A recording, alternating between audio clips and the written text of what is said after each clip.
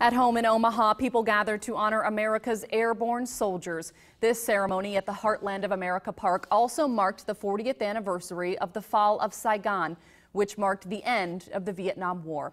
Members of the Benson High School Junior ROTC presented the colors. Their instructors say events like this are designed to honor and teach. And there's no better way to teach patriotism than getting that first-hand historical perspective from our veterans, as far as what they went through and from their life experiences that they can share with their students. 396 Nebraskans died during the war.